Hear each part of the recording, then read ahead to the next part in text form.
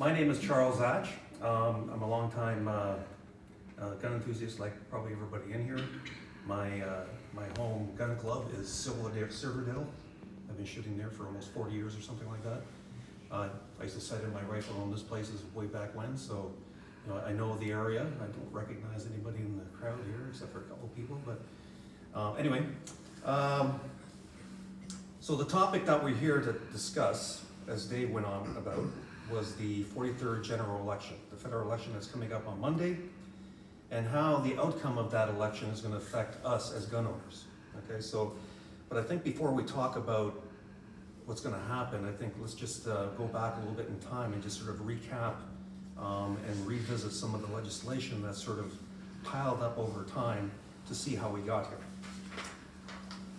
So when we look back at the history of things, I mean, Canada has always had gun control in some form or another. Okay, so back in the 19th century, we had gun control. It wasn't until the 60s that things started to escalate a little bit, right? We had, in the 60s, the firearm categories of restricted and prohibited were created. And, we had a situation where the state gave itself the power of classifying guns by order of council, and also gave itself powers of search and seizure to actually take guns away from people that were deemed to be, a public security threat or a threat to themselves. In the 1970s, Bill C-51 was enacted, which prohibited all the, the fully automatic guns, the real military assault rifles, if you want to put it that way, and formalized the FAC, the Firearms Acquisition Certificate System. I came from that era, and I just want to sort of elaborate on what Dave was saying, that when I got my FAC, I'm sure everybody recognized that, I basically went to the police station, filled out my application, and the next day, I had my FAC. It was simple as that. They did a background check on you, make sure you weren't, a felon or a criminal or something like that, and bingo and bango, that was it, right? So when I got that, just a funny story. I had guns all my life. My father had guns, and our high school had a shooting club way back when. So I remember getting on the bus with my dad's .22, right, uncased, right. I had bullets in my pocket and everything else, right, with my books and everything else. Nobody batted an eye, right. Went to school, put it inside the locker, right, locked it up and everything else. After school, we had to wait for the football team to get off the field. We rolled out the hay bales and we shot for an hour, and then we went home, right? What happened?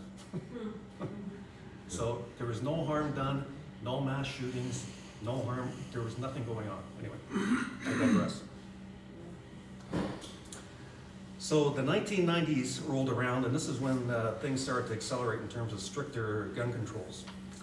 C-17 was ushered in, which basically brought in stricter controls on paramilitary firearms, high-powered guns, and this is when they first brought in mandatory testing and training for gun owners. And of course, we all remember that Bill C-68 was also created during this period. And I just remember my own reaction to this. I'm just a moose hunter at that point. I'm going, what's the big deal, right? Like you're just bringing in a new thing, and meanwhile, the people in my hunting party are jumping up and down. I have to re-qualify. I've been shooting a rifle for 35 years, and now I have to prove to the government again that I'm a competent, firearms owner. It was insulting, but it wasn't until later that I realized the depth of the deception in this particular legislation and where it was going to go. In 2012, C-19 was implemented by the Conservatives, which ended the long gun registry, and they've been tap dancing on that, that basic adjustment of the Firearms Act ever since, and we all know that is just the tip of the iceberg. So when the Conservatives say that, yes, we are going to get rid of Bill C-71, well, of course, I expect them to do that, but that just takes us back to a state where things were not good, and they're still not good.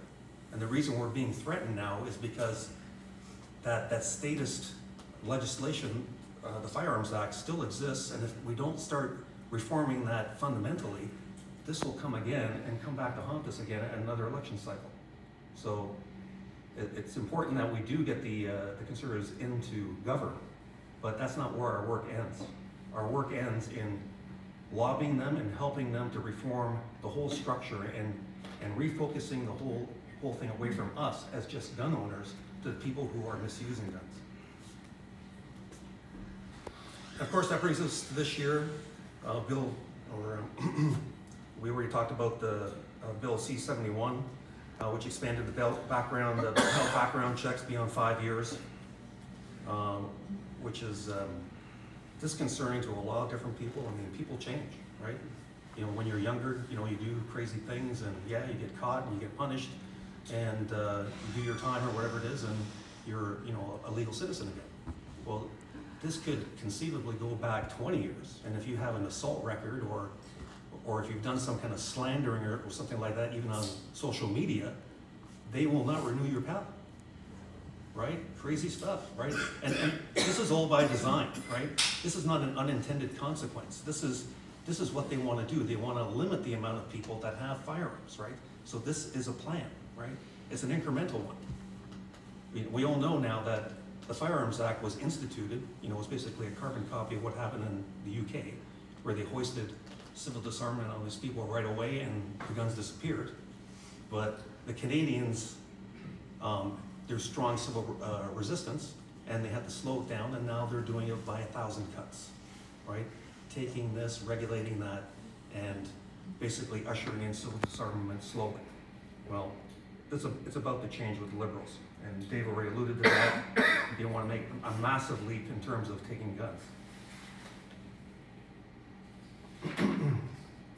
So as you can see, like just a little recap with the laws here, as you can see that, you know, Canada's had a long history of instituting gun controls, and for the most part, the population has accepted it, right?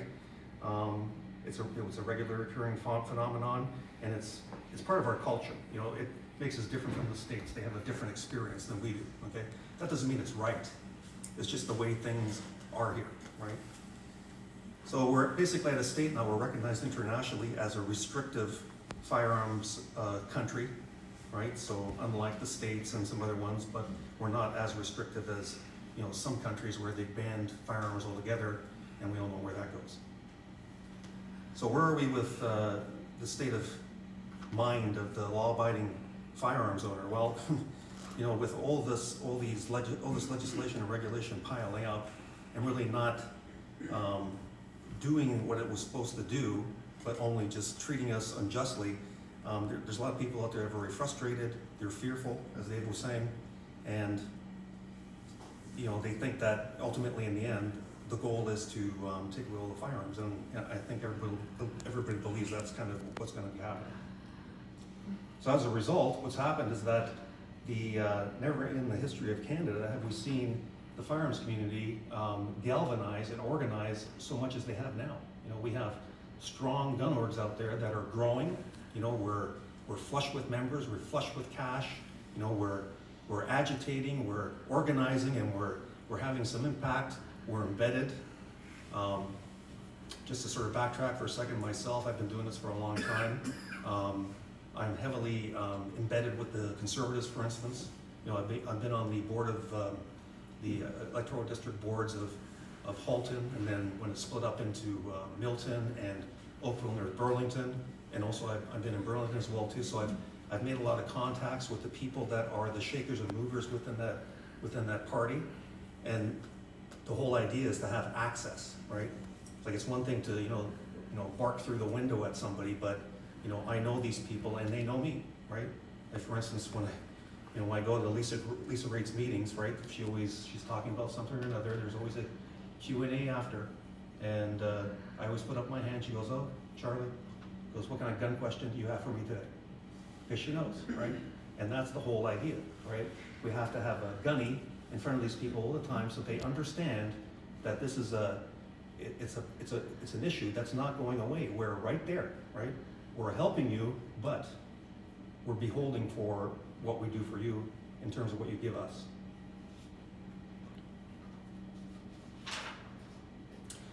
So here we are today on the verge of another federal election, still being scapegoated by the politicians, you know, who shamelessly are pandering for the, you know, the votes of, you know, irrational voters. And So basically, you know, as Dave has already outlined, you know, the greatest threat that we have here now from the political parties is the Liberal Party of Canada. And like Dave was saying, you know, they want to ban the military-style rifles, and they don't even know what that is. A funny little story, I'm really badgering Pam Damoff. I know everybody knows who that is. And through the NFA, because I'm an executive director on the NFA as well too. A while back we had a little membership drive where you could win a gun if you became a member, right? So I said, well, you know, the Liberals keep talking about assault rifles. Let's give away an assault rifle, right?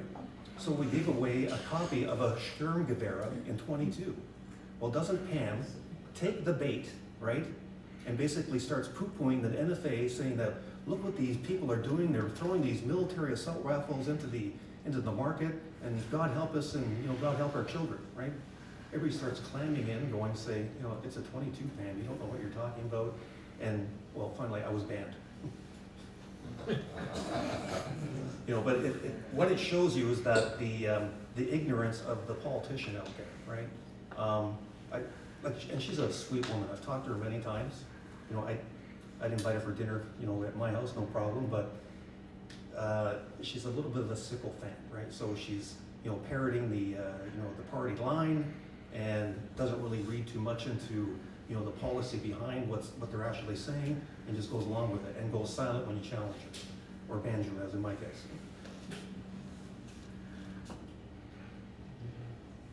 So Dave already alluded on this already as well too. We are at a crucial time here. Okay, this is not funny. There may not be a second chance to do this.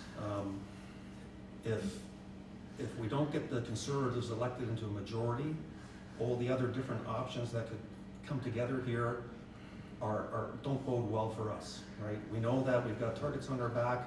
This has become a great election issue. I mean, the Liberals are doubling down on the gun policy thing. I just received this in the mail today, right? So, you know, I'm sure everybody's got a couple of these guns in the back here, right there. They continue the fear mongering, right? So this issue, if anything, will be, the rhetoric of this will be even increased after the election.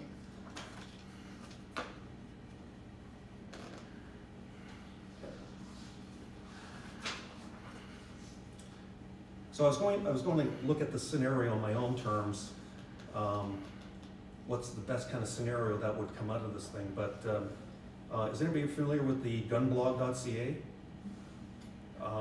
Nick Johnson, who's a friend of mine, writes great stuff, very poignant things, puts a lot of thought into his thing. So I talked to him, and he's given me permission to basically hijack his article. So I'm gonna speak to that. I agree with most of it. I'm going to sort of massage it a little bit according to my experience from the political side, so just bear with me. So Nick sees 4 different scenarios that could play out.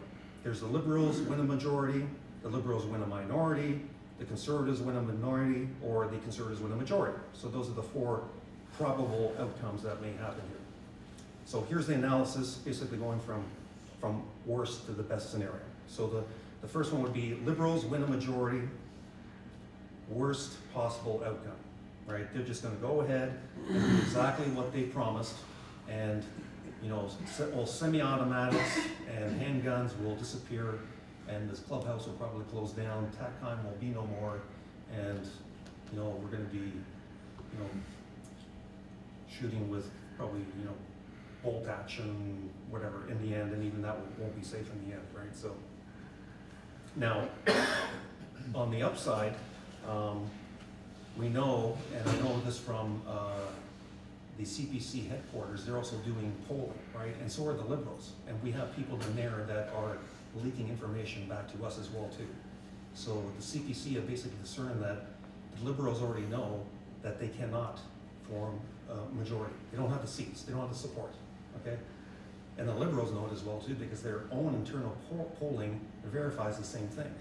So that's why you've seen a tack now in their rhetoric out there, saying that they are, you know, interested in the coalition with you know, the NDP, or you know, the Green Party and everything else, because they know that they can't do it on their own. So that's one scenario. Now, what happens if the Liberals win a minority? Another bad outcome, right? So basically the same situation where they'll all band together and they'll introduce a more stricter gun control and they'll push it through, right? So another bad scenario. So what happens if the Conservatives win a minority government? Once again, another fragile situation. We know that minority governments only exist at the grace of the opposition parties that are out there.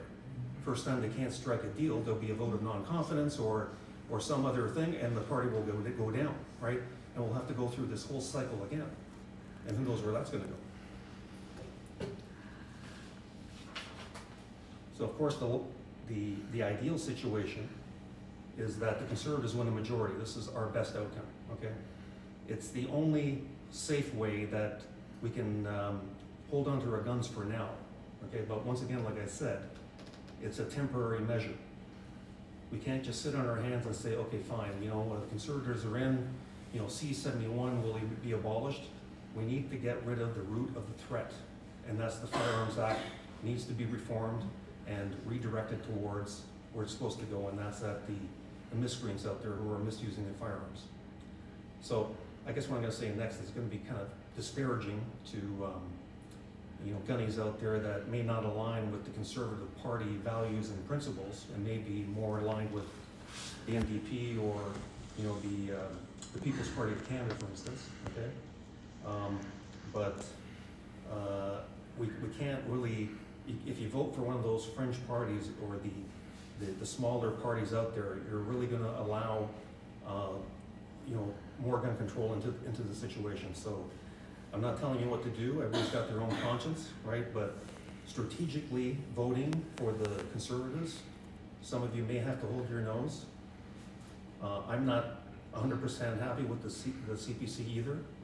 There's a great quote from Fred Delory that I want to share. He goes, and we asked him, what do you think about the Conservatives in terms of the gun community? He goes, well, it's something like this. They're not our enemies, okay, like the Liberals are, but they're not really our friends either. But that's what we got, right? So, you know, we're gonna have to align with them, and then we'll have to work on them, you know, and our gun orgs out there, and that's why it's important for you to support them so that those gun orgs can go there and have some effect and have some impact. And as I mentioned before, the upside of this last scenario was that the recent information I got was that the Conservatives are actually polling that the Conservatives can reach a majority, right? And the Liberals know it, right? So that's why we see them zigging and zagging out there with this coalition idea. So that is our best outcome. So basically, just to conclude, the Conservatives are the only party that are sympathetic to our plight, right? And they're the only ones that have a real chance at defeating the Liberals. So, as I said before, if you vote for the Libertarians, the PPC, or for any small election, you're going to waste your vote. I mean, in terms of protecting your gun rights. This is a make or break situation where we can't even squander one vote. Because we've had several ridings in the past that won by 2%, 3%. My own riding won by 3%. It became a swing riding. It's leaning Conservative now, but you know, that's because there was a lot of complacent voters out there that didn't vote, right? A lot of people were disaffected as well, who were disappointed and sat home and just watched the election happen on television and weren't participating directly.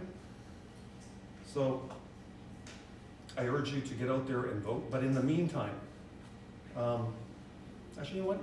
Let's just have a show of hands here. Who has helped their local CPC candidate in the room? Who's helped their candidate in the room? The Conservative candidate. Who's helped them in the last bit?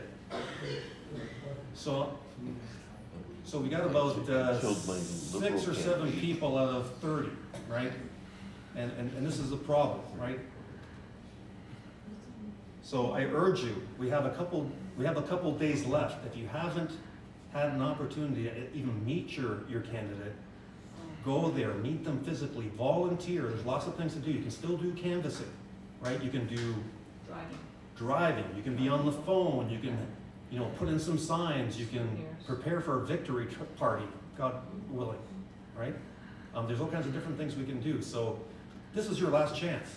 Don't be one of those one of those gunnies out there that grumbled at the television and didn't vote, because you've only got yourself to blame, and we'll be blaming you too later. Anyway, you know what? That's more or less what I want to say. I just want to say that together we can prevail, right? And in the end, our civil resistance is not in vain. So I thank you for your time. Thank you.